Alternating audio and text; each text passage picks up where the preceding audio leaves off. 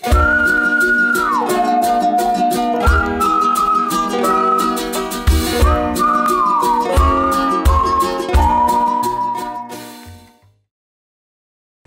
everyone, and you're very welcome to the 3 Off the Tee podcast, brought to you live today from Carlow Golf Club. Ian, you're very welcome up the road to Carlow. Great to be here. How are you? Great to be here. Yeah. Bit of a change from me going down the road all the time to Tramore, Ian, but yeah, look, but we got the sunny southeast.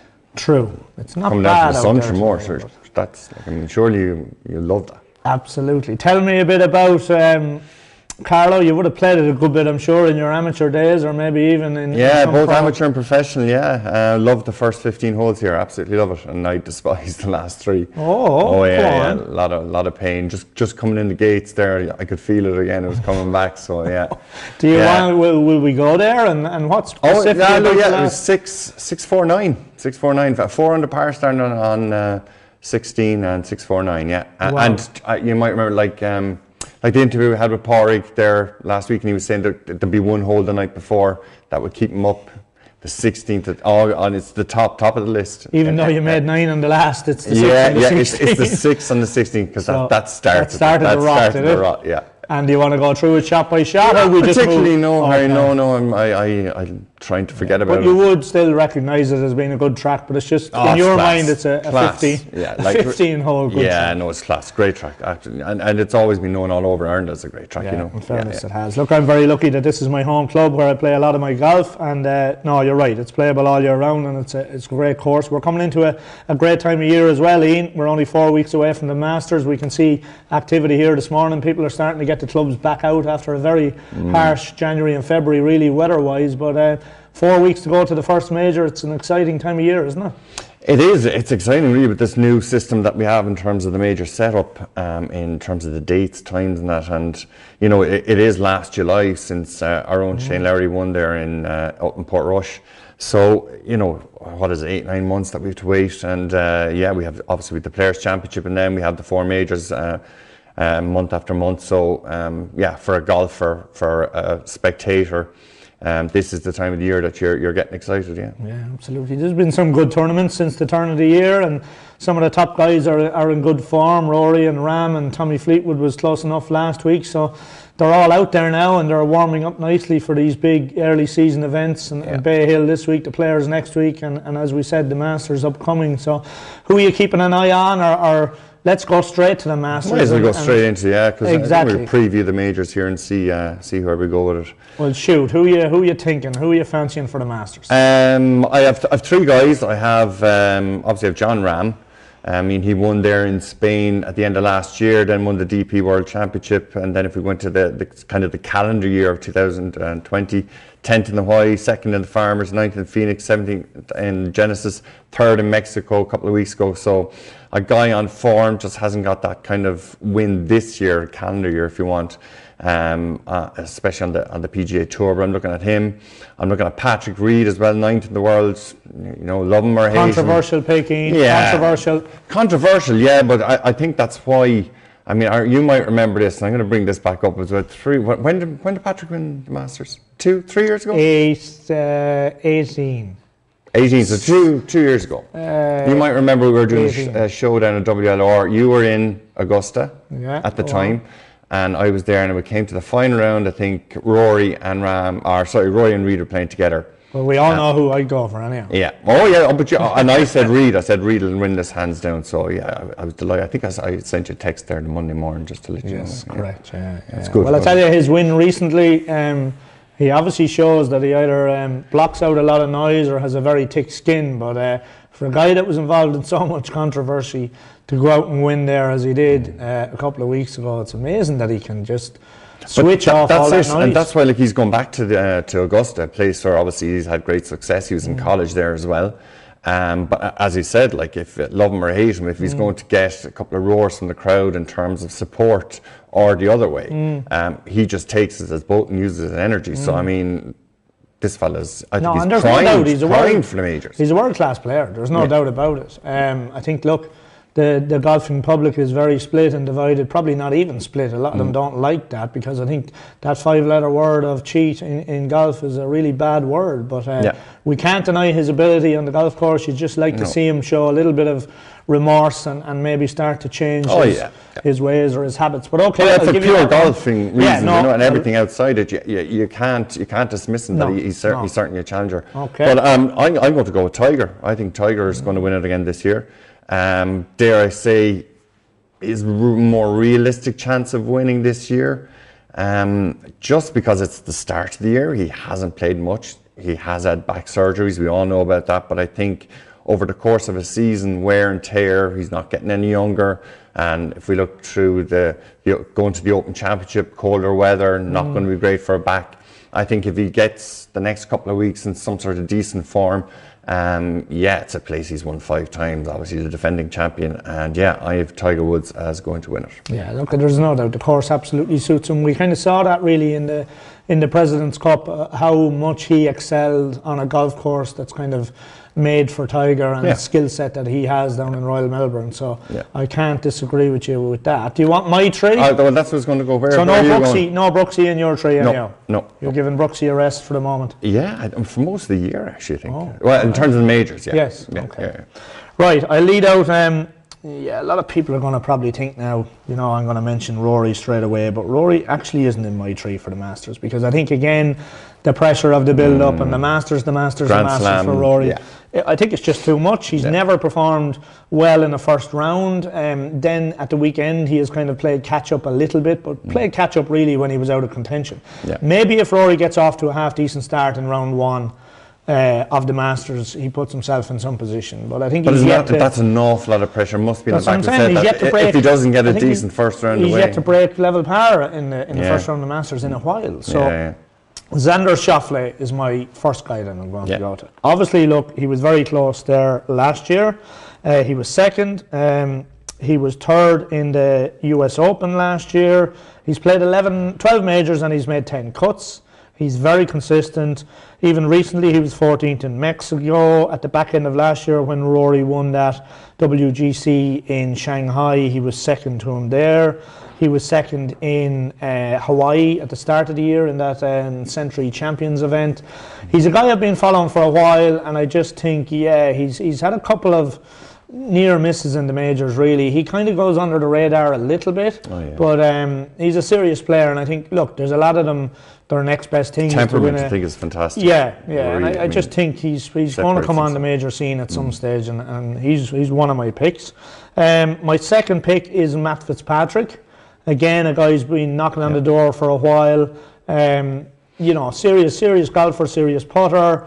He's been knocking around the kind of top echelons of golf for a while, has a very good caddy on the bag, seems like a really kind of solid guy, a solid head on young shoulders. Ryder Cup as well from a couple of years back. Yeah, that's right. Performed great experience, very well in the majors last year. He was 21st in the Masters, 40th in the PGA, 12th in the US Open, and 20th up in Portrush in the Open. So I'm going to put him out there as a guy that could contend in the Masters. Also, he had some big. He didn't win. He won one tournament last year in the middle of the season in America, but apart from that, he was second in Bay Hill last year, second in the Rolex tournament in Italy, and he was 9th in the season-ending tournament in Dubai. And then he comes out at the start of this season and was second in Abu Dhabi. So, look, I'm going to throw him out there as a guy that's potentially going to do well in Augusta, Matt Fitzpatrick. Who's going to win, though? Who's going to win? I'm torn between 2 guys, and one of them is completely left field. The other one is slightly more obvious. I know you're going to go. Do you? Yeah, I do. And I'm going to go with him because You're still sticking with him. I am. Yeah. His previous form around there. A lot of people will think this guy has had a nosedive down the world rankings. He has. Has a serious issue getting the ball in play off the tee box, but can still putt like an absolute dream. And if he can get the ball in play at all around Augusta, and he can putt the way he does, he will contend. Jordan Spieth for me to have a chance. Love to see him back. Look, he's had amazing history in Augusta when you think about it, winning there and equally blowing up a few years later. But it's very easy to go in and look at the stats at the moment and where his issues are, and he's only hitting 47% of fairways at the moment, and that's ranked 224th in the ranking. So it's very obvious that he's hitting it sideways off the tee. And look, to a certain extent, you might get away with it a little bit more around Augusta, hitting it sideways, because it's not that penal off the tee, or there was no rough anyway to make it penal. But your approach shots, then that's where it is, isn't absolutely. it? Now, look, I'm taking a bit of a wing and a chance that maybe he sorts himself out, or is at the moment, and sorts himself out over the next few weeks. But yeah, I just kind of think he is a major player. He hasn't gone away. I don't see Jordan Spieth not winning another major. And it is a big call, but he's going to be my third for the Masters. Excellent, okay, lovely stuff. Move on to the PGA Championship. So we're back to Harding Park. First time I think since 2015 when Rory won the WGC Championship there. It also had the WGC, I think, Amex back in 2005 over in San Francisco. A golf course, I think that was a car park, actually, for the Olympic Club, which is right beside it, in '98. So it's had a real turn of fortune. As we spoke with Pauline Harrington there a couple of weeks back in an interview, he loves playing there. He actually plays there quite a bit. So a great style golf course. And again, looking at three guys, I'm looking at Danny Willett. Danny was 33rd in the world, obviously previous Masters champion, won the BMW Championship back there in Wentworth last year. He had a good run in the match play when he was there in 2015 as well. So a guy that kind of lost it a little bit, but winning the DP Tour Championship, I think 2018, and then obviously, the flagship event in the BMW Championship. I think this guy is he's obviously a major player. So looking at him, another guy I'm looking at who I really, really fancy to have a massive year, and he already had a huge year last year, but has gone way under the radar, is Colin Morikawa.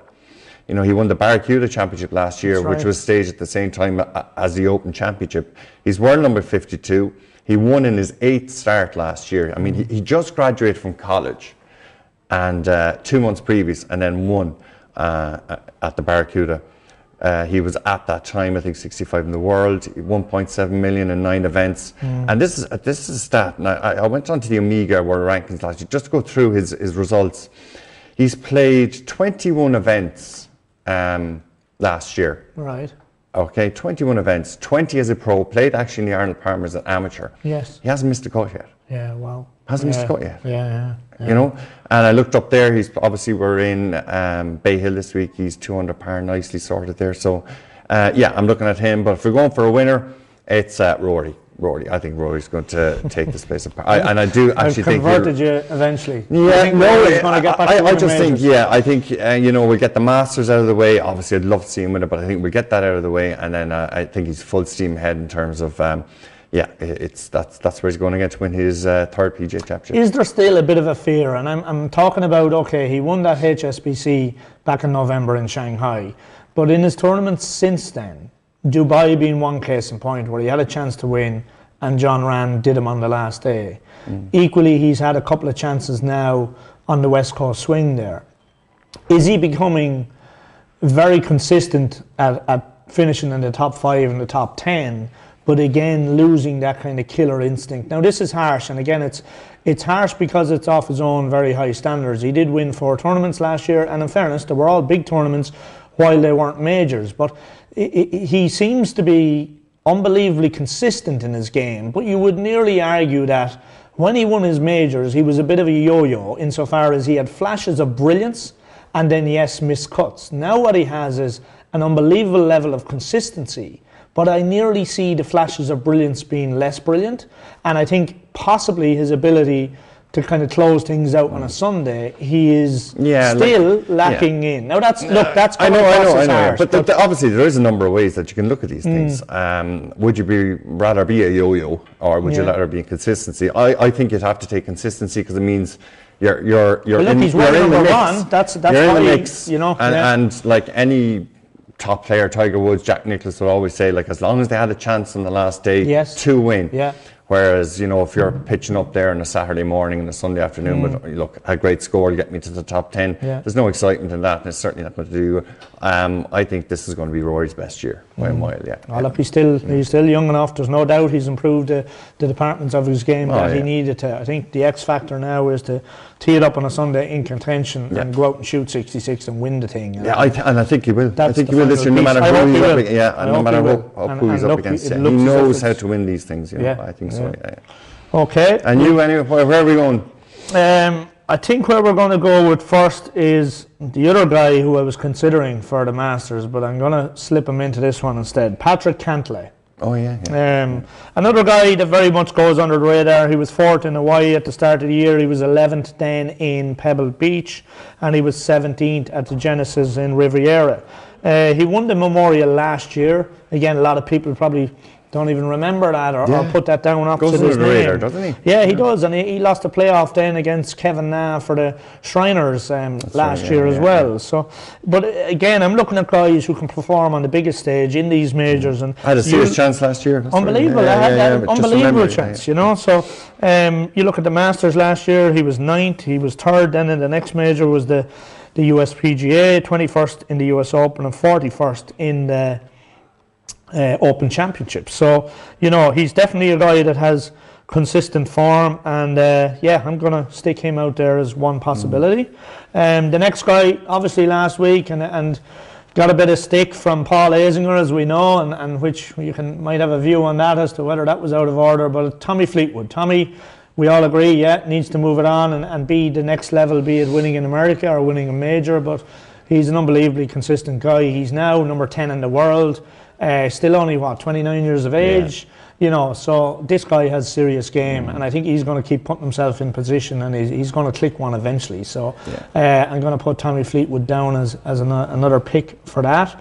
And after that, I don't know, I'm thinking maybe GMAC. GMAC like to come back and win as he did in Saudi Arabia.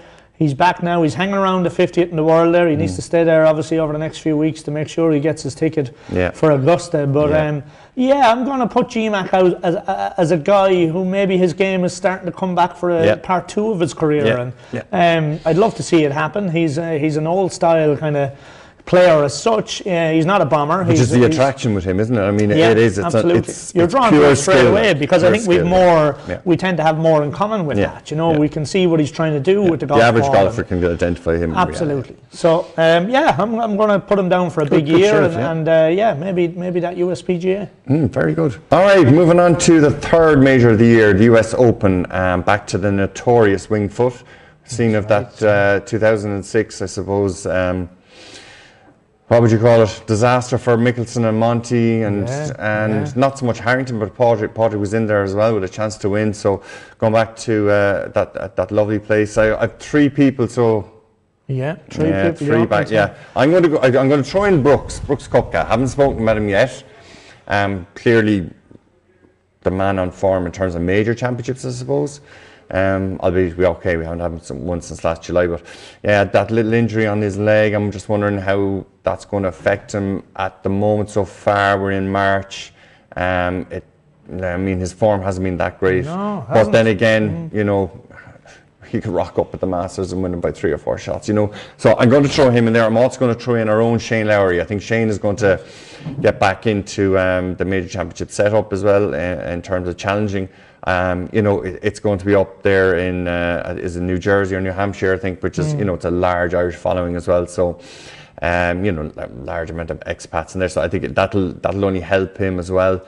And really, I'm going for Patrick Reed again. I think he's going to win the US Open. Look, 2 of his 3 wins on tour have come in New York. You know, the Barclays in 2018, the Northern Trust in 2019. I think that kind of New York attitude, I think, in terms of the fans, will help him, even if they're going to be boisterous, even if they're going to be negative towards him, even if they're going to be positive towards him. He seems to feed on both, and I mean, sure, that's a winning combination. So, look, the US Open is my favourite tournament. Always has been. I think when we go back through the years, the first kind of tournaments I always remember was, unfortunately, it wasn't the Masters or the Open Championship. It was, and maybe because it was an iconic character in Payne Stewart, winning at 91, I think, in a playoff with Scott Simpson, and wearing the stars and stripes and the Knickerbockers gear. I thought it was that really just got me to the golf, and I wanted to be like him. So that's why I have such a strong relationship with the US Open, and my favourite tournament of the year. And Yeah, she might as well go for that controversial character, Patrick Reed. What do you think of the US Open, the way it's kind of changed over the years? It used to be more of a brutal test. Like that year you were saying the last time was in winged foot, I think it was 5 over par that won it. So, but I think they've softened it up a bit now, because it wasn't there was the famous year, was it 3 or 4 years ago, where they lost the greens? I can't remember which course it was at, but and there was a lot Bay, of I think, wasn't it? there was a lot of stick over that, and we all know. Look, there's always been stick, I think, with the US Open. Yeah, every year. No, there has. They try to kind of try to control the scoring in such a way to try and keep it as close to level par. But I think in the last 2 or 3 years, and with record score win the US Open, I think in 2018 maybe, you know. So that's true. Yeah, they've softened it to a certain extent. I think, I think people like to see pros struggle a little bit. Yeah, we love to see them shooting birdies, but we see enough of that all year round. Yeah. We kind of like to see. Well, if you look at Shinnecock 2 years ago, and one of my favourite venues for US Open, and they kind of lost the greens badly there. Do you remember they were that was the one that was the one Mickelson was. That's right. He went over and back. Yeah. It was getting into crazy territory there, I suppose. Yeah. But it is. I mean, if we look back traditionally or historically through championships that have been at winged foot, like, I mean, +5, +6, +7 is the winning score. Interesting to see what way it will be this year. I'm sure they'll want to keep it. I'm sure winged foot will have an interest in saying, look, we like being the beast in terms of the US Open venue. So I can see them having a lot to play a huge part in as well. You know. Yeah. Okay. And where are you going, Harry? Top 3 picks now. Right. Well, I'm going with Justin Thomas is one guy that I'd consider for it definitely. I haven't spoken about him yet. He's had an unbelievable record recently. He wins nearly every third or fourth tournament he's up in the last. Absolutely. So Justin Thomas for me, I think he'll definitely contend in the US Open. Another guy, South African Erik van Rooyen, a guy that's not out on tour that long, but is seriously moving in the right direction. All the stats here for him, he's up to 42nd in the world. Even in Mexico there a couple of weeks ago, he finished tied 3rd. Out in Abu Dhabi, I think he was 12th. He's only had one win on tour. He won that Scandinavian Masters last year, and he lost in a playoff. You remember that playoff in Turkey where they played under the lights? Was it Tommy won that one, I think, didn't he? Or no? Tyrrell, Hatton, correct, in that tournament in Turkey. So, and again, like I said, we saw him a couple of weeks ago. I'm not a big fan of the trousers, I have to say, these ankle kickers, but we'll forgive him the fashion. Your old style. Old style. I'll never pen go and with papers the new stuff. We've got to drag you into the new Yeah. But last year in the majors, he competed quite well. He finished 8th in the PGA, 43rd in the US Open, and 20th in the Open in Portrush. So definitely a guy that seems to be kind of moving into the top echelons of the golf world rankings, up to 42nd in the world now and moving in the right direction. So we're going to go with him as a second pick, and then my third and probably most dominant pick for this US Open is going to be Jon Rahm. I won't repeat all the reasons that you did earlier, but look, Jon Rahm is a serious golfer. The next level for him, he's won on both tours now. I think he's 3 wins in Europe and 3 in America. So you like the new t-shirts that he's wearing? Don't know, do I really? But look, like I said, I'll have to get over the whole fashion thing. But his golf turtlenecks are coming back, Harry. Yeah, maybe. I don't know. Will they be allowed? I love them now. Remember, we Carlo Golf Club will allow them, but I don't know. Will anywhere else? Let's see. Jon Rahm. I'm going to put him down for the US Open. Brilliant. Right, we're off to the Open Championship then, aren't we? Royal St George's. I think scene of Darren, wasn't it? Yes, 2011. 9 years ago, isn't it? Yeah, 9 years ago now, yeah. So look, I'll go straight into my 3. Xander Schauffele, for all the reasons you've explained earlier on. Major player. I have, as you just said there a minute ago, for the US Open, I have Justin Thomas. So he's my first, his entry into it. In terms of the major championships this year, I think Mexico will hurt a little bit last week, but 3 wins for everything that you've said. And again, another player that you mentioned is Tommy Fleetwood. I'm going to go with Tommy. I think, he's going to break through the hurt from last year with Shane Lowry. I think we'll just throw him on a little bit. People can talk about choking and everything like at the Honda Classic. I don't see it that way at all. I saw it as a guy that, money at this time in his life doesn't really matter. It's now about wins. It's about championships. It's about going at it. And he went for it. And he went for it. He had to birdie the hole and he went for it. And okay, it didn't come off. But, you know, Tommy Fleetwood is a guy that usually when he goes for a shot, it does come off. So, yeah, I think that the Open Championship this year will be his first major championship. Okay, very good. And yourself, Harry? My 3, I'm going to go with Lee Westwood, believe it or not. Oh, lovely. Yeah. That would be great. It would be great. And I tell you, I just... Serious form as well.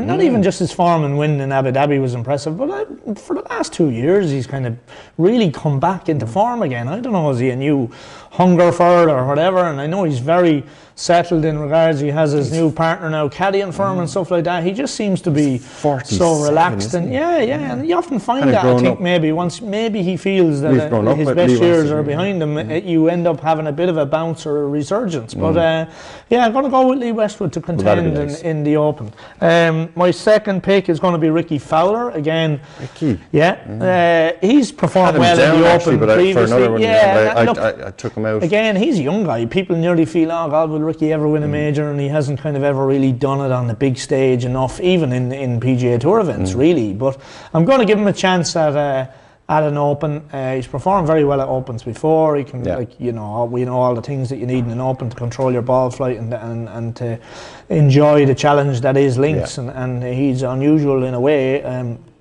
For an American, he really seems to enjoy that challenge and the different. Some of his best finishes in major championships too. Absolutely. So he's my second pick, and my last one for the Open next year down in Royal St George's is Tony Finau.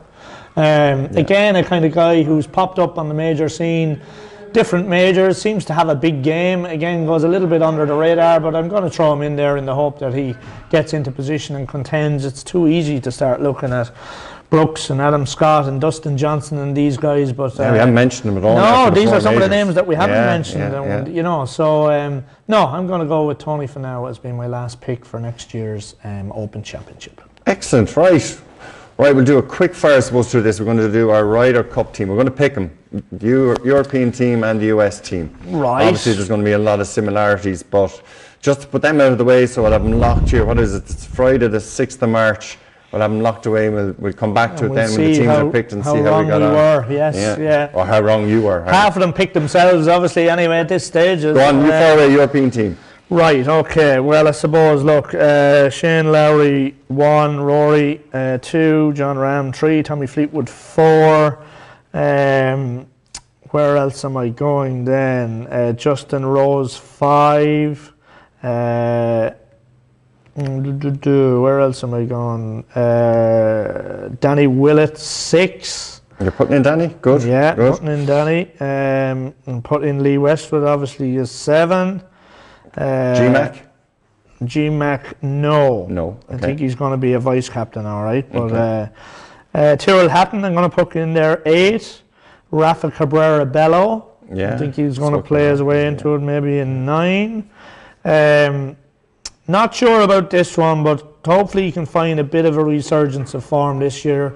Francesco Molinari, he's really done very little in the last year. Last night, didn't he? Yeah, that's right. So, but look, I'm going to stick him in there. Obviously, we all remember how well he got on with Tommy and played in so well in Paris. So hopefully he can kind of have a better season this year. I think, did he win Bay Hill this time last year? And pretty much the Masters has done nothing after the Masters, you know. None of the top 10 since the Masters. You know? Yeah, so I was reading a couple of physical issues as well as technical things. So yeah, look, I mean, when he's on his day, he's just class. Yeah, absolutely. Class. I'm going to put in a couple of rookies then. Matt Fitzpatrick, who I mentioned earlier, as regards a guy that could win a major. I'm going to put him in. I'm up to... He's played before, he's not a rookie, don't he? Oh, sorry, I beg your pardon. Matt Fitzpatrick, he has he? He has? I think, yeah. Right, I'm wrong, but I think he has. I think he played in Darren Clark's team, I think. And my other one then, I'll go with the Rookie of the Year from last year, Robert McIntyre.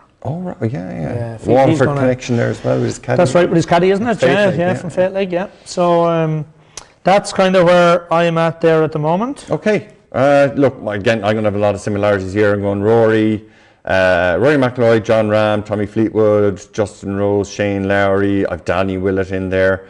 I've Bernd Wiesberger, 23rd in the world, won 2 Rolex Series events last year, the Italian and the Scottish Open and the Made in Denmark, so 3 tournaments last year. We hadn't seen him in, I think, 2018 a bit because he was injured, so I think he's a strong shout for to get a pick this year, or to make it onto the team.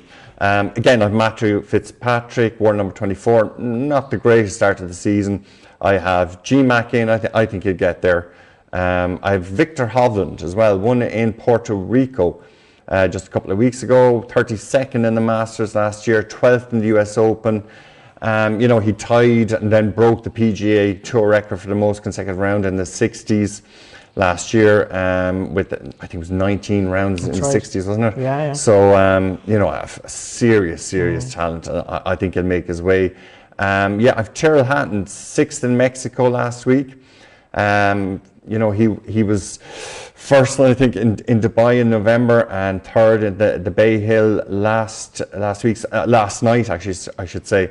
He hasn't played much again, the guy that's injured, but he's straight into good form as well. I've Lee Westwood, and yeah, that's it. And I'm looking at notable omissions: Stenson, Casey, Garcia, Rafa I have down, and Matt Wallace. So yeah, there we go. So there are our teams locked. Yeah, it's going to jump onto the US Tour there and see who's going to make it for them. Yeah, absolutely. Yeah, do you want to shoot or will I go? Go on, you fire it. Justin Thomas, obviously, Patrick Cantlay, Tiger Woods, Patrick Reed, Bryson, Gary Woodland, Brooks, DJ, obviously, as well, Xander Schauffele, Webb Simpson, Tony Finau. I think I'm up to about 10 there now. Going to put in Speed because he's going to win the Masters, so we'll have to put him in. And Matt Kuchar will be number 12 for me. Yeah. So again, leaving out the likes of Ricky Fowler, Kevin Kisner, Matthew Wolff, these guys. But yeah, they're my 12. Excellent, right. Very similar to you. Of Tiger Woods, Brooks, DJ, Justin Thomas, Xander Schauffele, Patrick Reed, Gary Woodland, Bryson DeChambeau, Patrick Cantlay. And then I have Tony Finau and Colin Morikawa. Okay. I think, yeah, obviously, because I think he's going to have a great season. Hasn't missed the cut, as I said earlier on. Yeah, I think that might be 12. Sorry, Ricky Fowler as well. I have Ricky Fowler winning as well. So that's my 12 for the US team. So how much are we putting on it? We'll have a fiver on it anyhow, won't we? Buy a cup of tea. Absolutely, yeah. We look forward to it. Yeah, busy schedule, majors, Olympics, Ryder Cup. It's a great season to look forward to. Yeah, great, absolutely fantastic. And look, I think we'll wrap it up there then. We've got the majors covered. Obviously, we've done the Ryder Cup. Great thank you to Carlow Golf Club here as well. I'm just looking down at European Tour winner Damien McGrain, pro shop here as well, one of Ireland's greatest golfers. Absolutely, you know, with a great record on the European Tour. So magnificent venue. Tiger down the stretch one day as well, didn't he? That's right. He had Tiger in Dubai, I think 3rd and 4th round, wasn't it? In Dubai. Yeah. So quality player, and great to see him here. You know, another PGA professional. Absolutely. So, and wishing every PGA professional out there a great season ahead, particularly with the dreadful start that we've had. Yeah. So yeah, thanks to everyone here. And good luck with your tips for the year. Yeah, absolutely. I look forward to that coffee. Yeah. Yes, we must also thank our sponsor as well, Club Choice Ireland. Please visit our website at clubchoice.ie, and they've been great to us to get in behind us for this podcast as well. Yeah. Right, folks, thank you very much, and we'll talk to you soon.